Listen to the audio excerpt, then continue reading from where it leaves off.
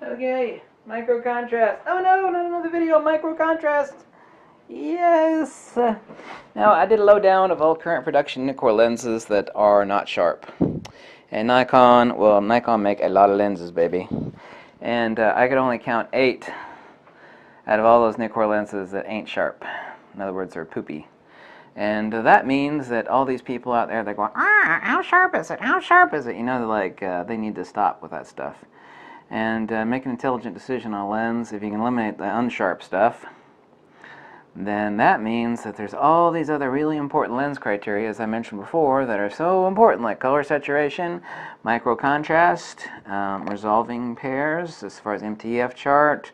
Will it resolve at 10 lines per millimeter versus 40 lines per millimeter? And most people don't know how to read an MTF chart. That's fine, but the question is well, now I know that it's sharp. Should I buy it or not? Well, the question becomes, what's your budget? What do you plan on shooting with it? That obviously should have been covered already.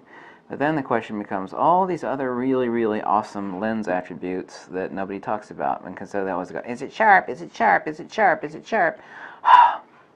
What about micro contrast? Micro contrast is really detail gradation, which connotatively is resolution, but in fact is not resolution. So what the hell does that mean, and what are we talking about? Micro contrast is capturing all the intermediate tonal range which contributes to the realism of the shot, especially in low contrast compositions. For example, like a pile of wood, like snow that's in the shadow, the dark side of the barn that you're taking a picture of, for example, the other unilluminated side of someone's face, and people call this Zeiss pop, but Zeiss does not own this. I mean, there's some great Nikkor lenses that have a lot of micro contrast that are incredible, have incredible rendition. However, Canon doesn't have many of them. So, 3 attributes of depth. Perceptual depth due to tonal gradation, very important for low light and close tonal foregrounds. So we have a translational depth, perceptual depth, which is micro contrast, and we have rendered depth, which is for another discussion. But ultimately, we've got 3 different varieties of depth. Bokeh depth, which is purely optical. You know what bokeh is. We have micro contrast depth, or perceptual depth, which is electro-optical. Electro-optical, yes, lenses, it has to do with dielectric permeability and dielectric permittivity and magnetic permeability of the lens and the lens elements, because that is what ED glass is. It is doped glass that allows for the elimination of chromatic aberration. Too many glass elements actually end up ruining the image. It flattens it out. It wipes out the deep color saturation. Then we have rendered depth, which is due to lens construction, binocular disparity, whatnot. That's purely electrical. So we got bokeh, which is purely optical, micro contrast, which is electrical and optical, and then we have rendered depth, which is purely electrical. Yeah, actually, a lens is an electrical circuit. I've actually mentioned that. That's something you won't read anywhere else. I mean, what do you think the hell light is? It's longitudinal dielectric rarefactions and pulses and transverse electrical. Yeah. A lens is actually an electrical circuit. Oh my God! Yeah, geez, maybe that's how photovoltaic cells work, where light actually causes charged. Okay. Glass is a semiconductor. Oh my God! That means if light is electrical and glass is a semiconductor, then oh my God! That means that like a lens is like a circuit, and like there are like good circuits and bad circuits, and that has to do with like crappy rendition outside of resolution, how sharp it is or how sharp it isn't. That means that there are good circuits and there are bad circuits. Yeah, actually a lens is an electrical circuit. It's irrefutable. You can sit there and piss and moan about it all day long. You won't read about that anywhere else, but it's a hardcore, undeniable, damn fact. You ask anybody that builds lenses, they'll say, well, ultimately that's true. Anybody that argues that, just say, what's that stuff that they add to ED glass that changes? It's not a refractor. It's not based upon refraction. It's not the refractive index of the glass. That this glass is doped to actually change the way the light travels through the lens. Anyway, back to micro contrast. So microcontrast is certainly a confusing term. The same thing that's been called microcontrast has been called lens contrast and local contrast and even global contrast, and then there's a lot of completely different things that they've called it resolution and a lot of things are confused with micro contrast. And myself and a few other people have actually said and believe that Nikon and Canon, for example, mud the waters with these terminology and lexicon to dismiss the advantages of really, really good glass like Zeiss and Leica and Contax. Because you can have a sharp lens that just looks like crap. It's like, well, that's a sharp lens. I mean, it's resolving at a high order of lines per millimeter, but the color saturation and the depth looks like crap. Referred to the lens mud. You know, shaded areas with very low tones, you'll see a milky film appearance with a very bad micro contrast, such as the Sigma Art lenses. The current Zeiss, not all Zeiss lenses have great micro contrast. Zeiss makes some dud damn lenses too. Their current super expensive $4,000 beast, the Zeiss Otis 55mm and 85mm, those lenses are really, really damn sharp. They're right at the top scale on sharpness, but the images are washed out and they're flat. And the 85 is the worst. It has bad micro contrast. The 55 is better, but it still isn't great. So I refer to this as a muddy lens, but I mean you can call it whatever the hell you want.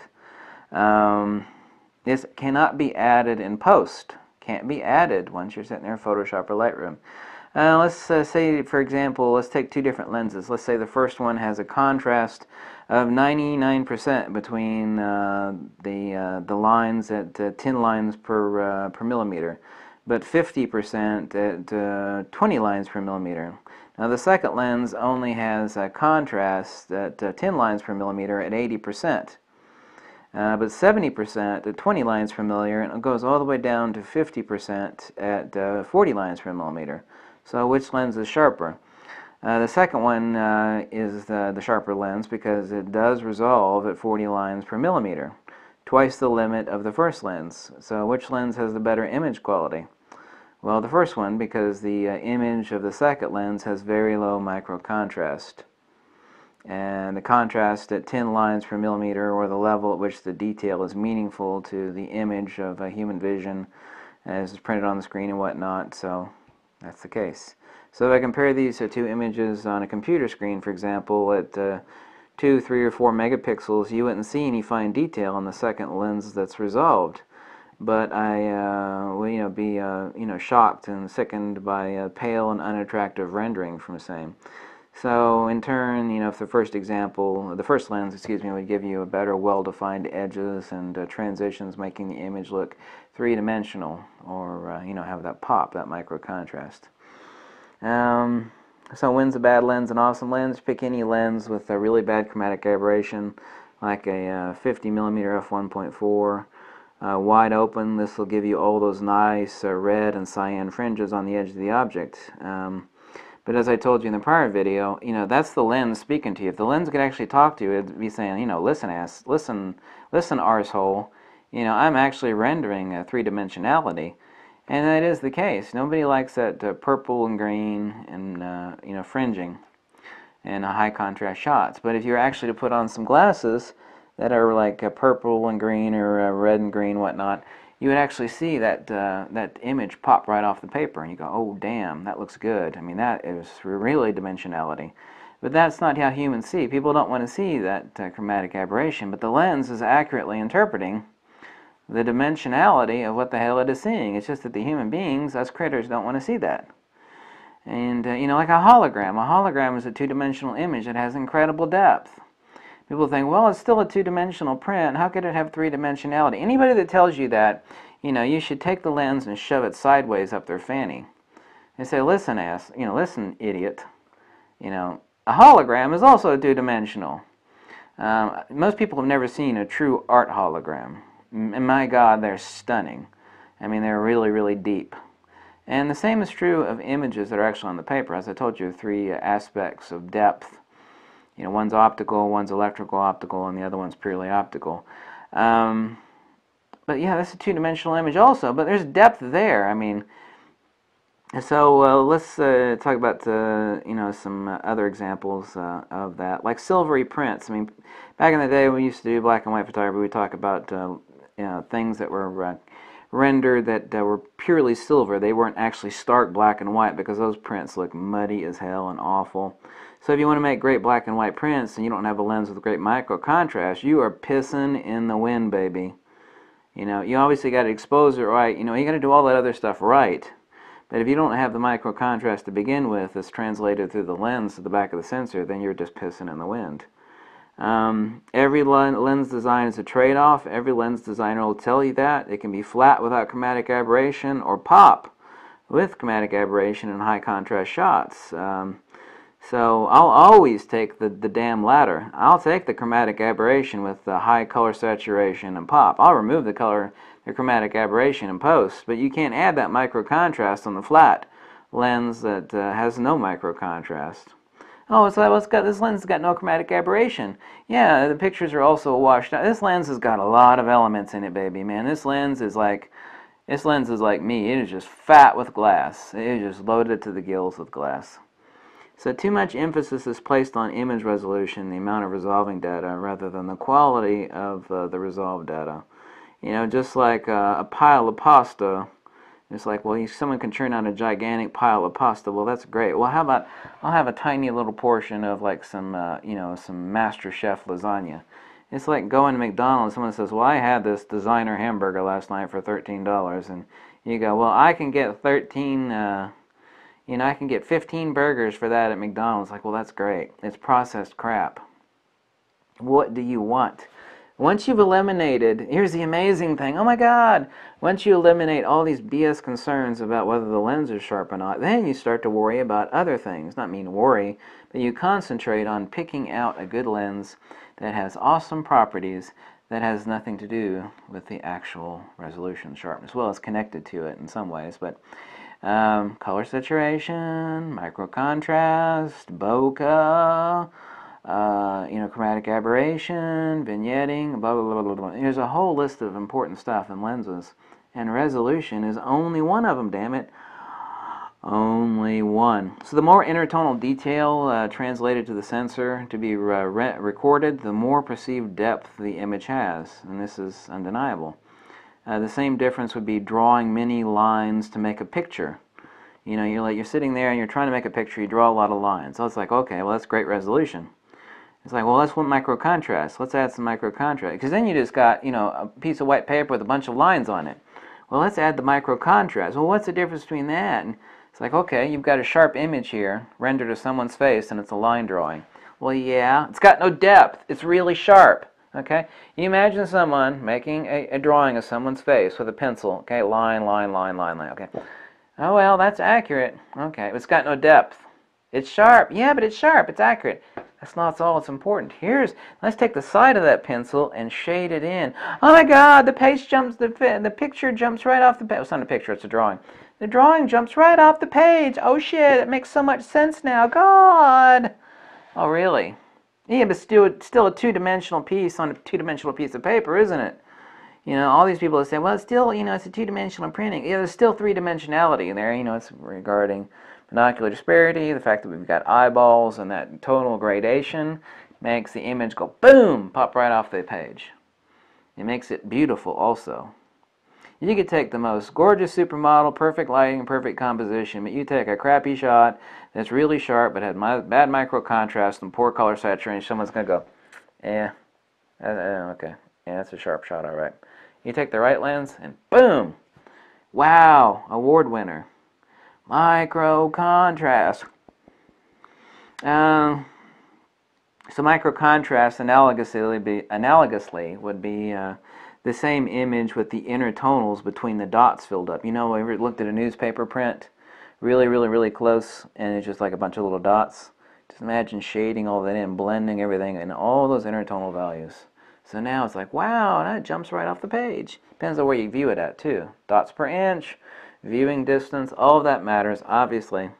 But we're talking about all of those things being equal, which of course they never are. But if you don't have it to begin with, you can't make a silk purse out of a sow's ear, and you can't get milk.